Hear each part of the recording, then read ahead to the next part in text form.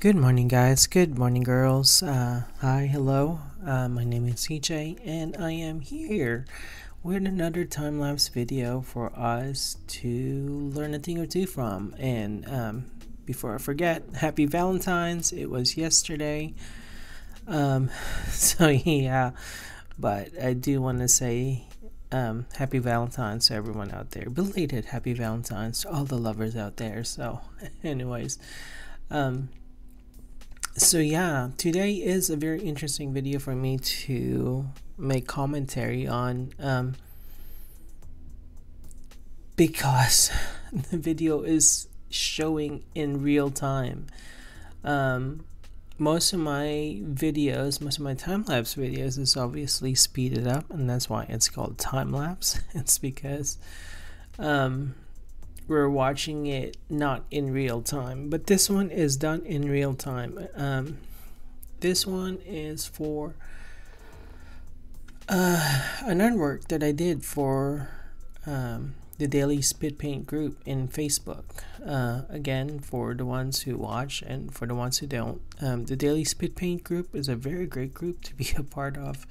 The exercise the whole point of the group is that there's 4 prompts that get posted every day, and you only have 30 minutes to do a painting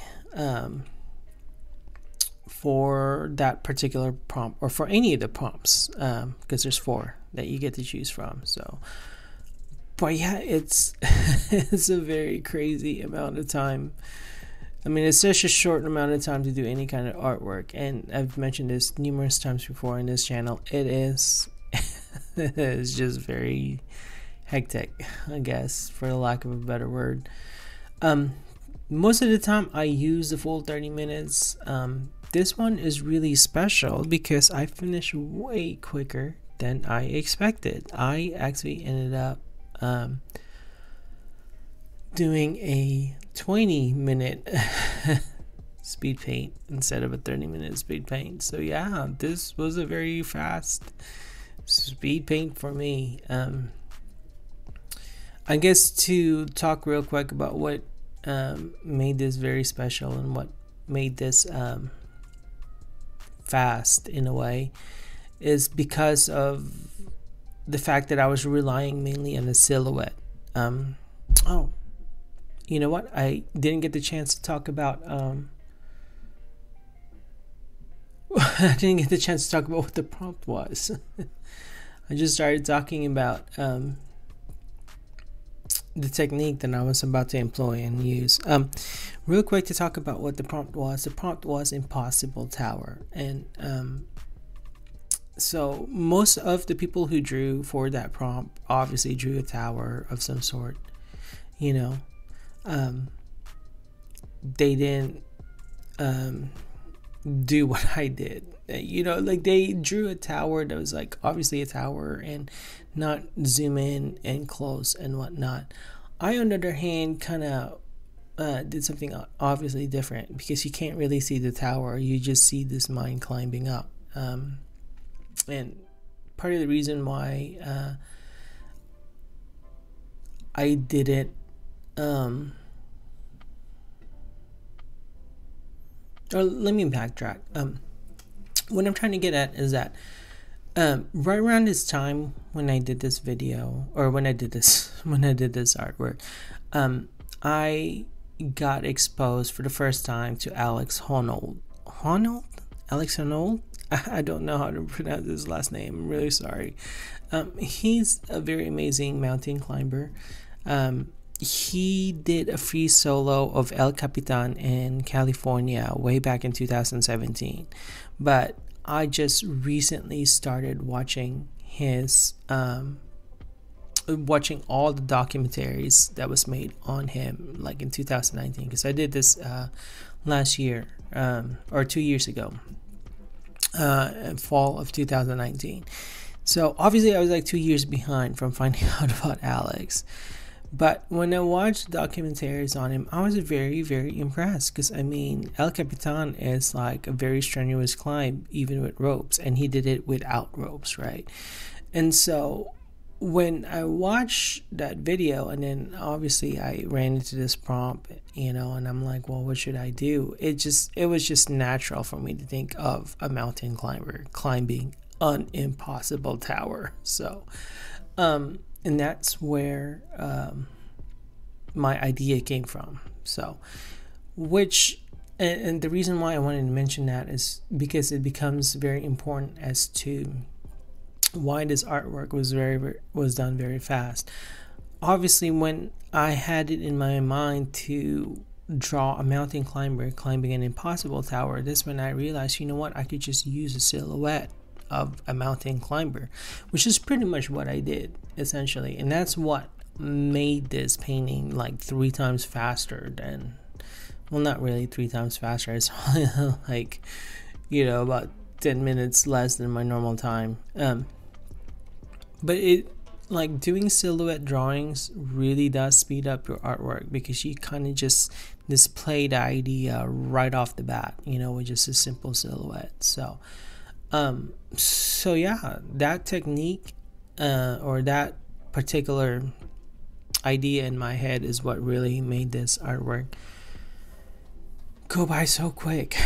I'm like really surprised when I finished at 19 minutes. I was like, wow. Because I always take the full 30-minute of the prompt just because I just need it. I'm just not that great of an artist. But going back to what I was originally trying to talk to before, I predominantly, well, again, let me backtrack again slightly. There's quite a lot of artists who use the lasso technique. I mentioned this before. They basically lasso things, and then they do gradient fills, and then they do like brush techniques. It's a very, very fast way of doing artwork, and it's very, very good. There's tons of artists that I've mentioned in this channel before who are really great with that talent, with that technique. I, on the other hand, I like to blend things, That's my preference. And when you do the lasso technique / brush technique, you don't really do a whole lot of blending. You kind of rely on the textures of the brush just to kind of make it look like something detailed, basically, right? So yeah, I don't do the whole lasso technique at all. For a great example of my lasso technique, I did it in a video last December. In an artwork called Tasty. It was another 30-minute speed paint that I did for the daily speed paint group, and that one relied heavily on the lasso technique. So basically, for this particular painting, that's what I ended up relying on. I basically lasso, which I haven't done yet. You'll see me do that in the next few minutes, because yeah, I'm still working in the background. But yeah, you'll just see me lasso the guy, or lasso the climber and the rock that he's climbing on, and just pretty much just put like one plain dark color, and then that's it. For the most part, that was done as soon as I did a fill on that selection. And obviously I did a little cleanup, sharpen my edges, delineate my edges and all that. But after that, for the most part, it was just like straight up done, You can see that, like, for the past 9 minutes, the majority of the work that I've done has just been in the background. And so, yeah, it was just immensely cool that it was just so simple, and it was just done so quick. Man, those mountains kind of look really good. I'm not really sure. I made a note on this on my on my notes. I could not for the life of me remember if I actually was looking at a reference when I was painting the mountains. It looks like I am looking at a reference, because I kind of have a good idea of where to put my colors at, versus like if I'm not using reference, I really don't know where to put my colors. Those particular browns that I put on those bluish mountains, that's a good indication that, maybe I am looking at a reference. So yeah. But yeah, practically the whole practically the whole painting was spent on the background. I mean, 10 minutes has passed. This whole video is 20 minutes long, so half of the time was spent on the background. And then now, typically it's reversed. Typically 2/3 of your time doing artwork will be spent on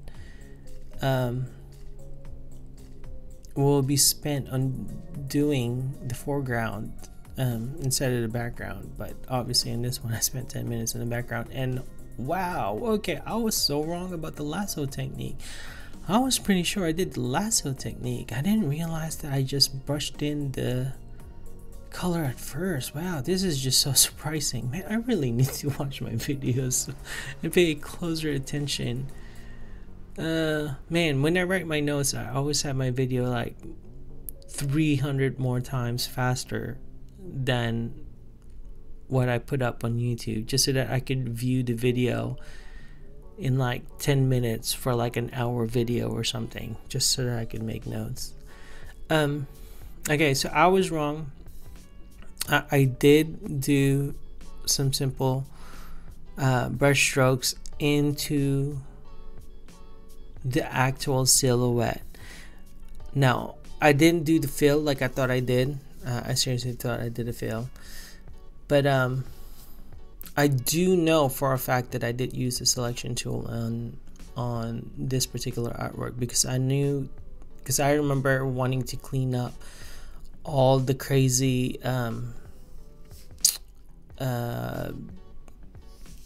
jagged lines on the edges of my sketch. So what I did basically is I used my selection tool to make those edges sharper. I remember doing that. I knew for a fact that I did that. So yeah, when am I gonna start the selection tool? Yes, go save. It's very important to save.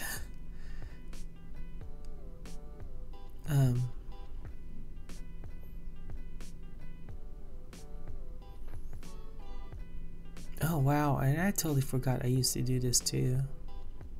I started out small, and then I'm gonna upscale, and then that makes the background fuzzy, which is nice. And then at this point in time, I'm pretty sure I went for the selection tool just to make my edges sharper, which I normally don't. I normally just draw it in, but I'm pretty sure that I'm going to use the selection tool in the next few minutes. But yeah, very simple artwork done with the lasso technique, slash selection techniques, slash selection tool. I didn't do the fill like I thought I did. It turns out I actually just painted the silhouette. But I do know that I did use the selection tool to clean things up.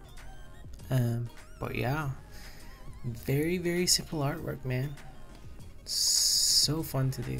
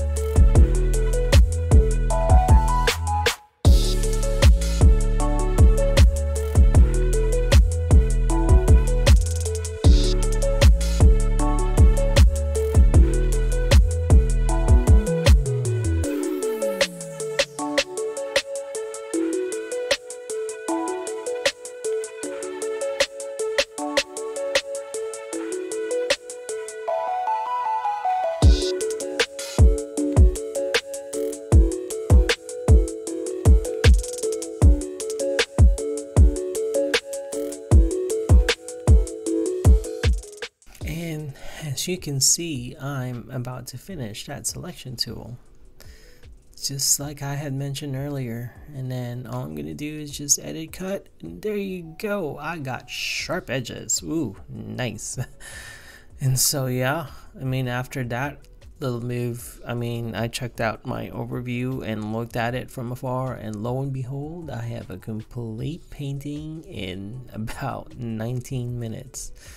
So yeah, obviously I'm doing a little edits on the guy, adding some darker colors where I wanted, where it was just like nothing there. So yeah, I obviously like filled in the tip of the shoes just like I did, and some parts of his neck. But yeah, I mean, this painting was done very, very quick. And see how effective that lasso / selection tool technique is. I mean, it speeds up things a lot. It's just not very conducive to the art style that an art particular style and technique that I have developed, you know. Again, like I said, I like blending a lot. And even though you could use the selection tool when you do your blendings and whatnot, it just never really occurs in my head to use it a whole lot, you know. So I mean, I do use it every now and then, just not as often as say some of the other speed painters do. So, but yeah, to each their own. That's all I can say. People develop their own habits and develop their own styles, which is great. Makes the world a very, very colorful place. That's all I could say. So, but yeah, this painting is almost done. Just doing a few minor edits on the mountain, obviously. I just can't believe how simple this painting was. I think I did a faster artwork than this one before this, but this one is just amazing too, because it was 19 minutes. So yeah, it's just very nice to have an artwork done that fast. So anyways, thank you guys for watching this with me. Like and subscribe. I'll see you guys in the next video. Good night.